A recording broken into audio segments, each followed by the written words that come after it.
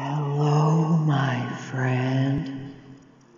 Good afternoon, everybody. I'm Keith Coons. We'll begin with breaking news coming out of a park in Waterbury, where crews are now on the scene of a hazmat situation. It's happening at Fulton Park. News 8's Ken Pierce live near that scene this midday with the very latest. Ken? That's exactly right, Keith. Imagine spending your entire life living inside of a hazmat biohazard suit. Sounds impossible, right? Well, that's what we thought. Until we encountered a man who has done just that.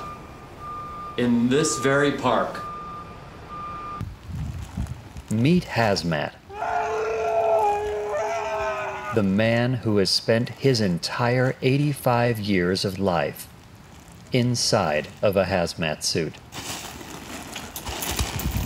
Hazmat's mother says he has been in the suit since day one. He's literally never been outside of his suit.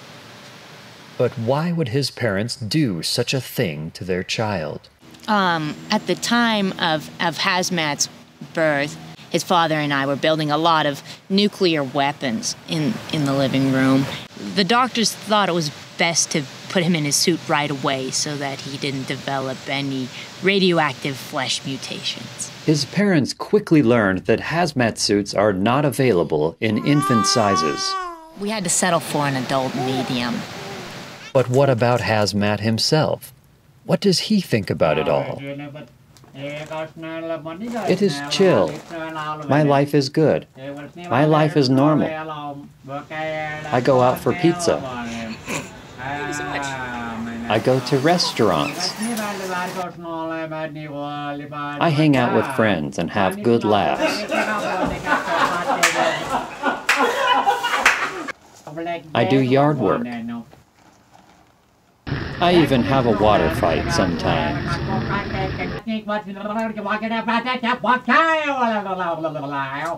I love camping and spending time in the wilderness. Hiking and skipping rocks are some of my favorite pastimes.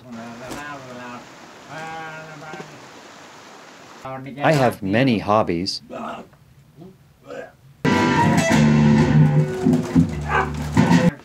I do chores.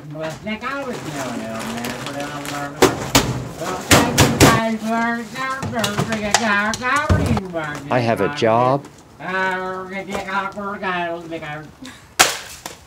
But my favorite hobby of all is basketball. I used to play on a local youth team that won a championship.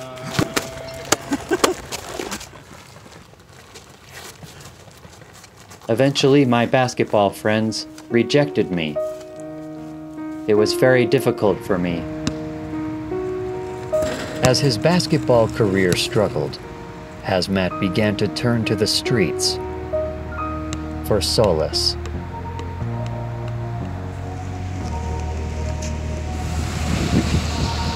All my life, been grinding all my life. Sacrifice, hustle paid the price. Want a slice, got to roll the dice, that's why.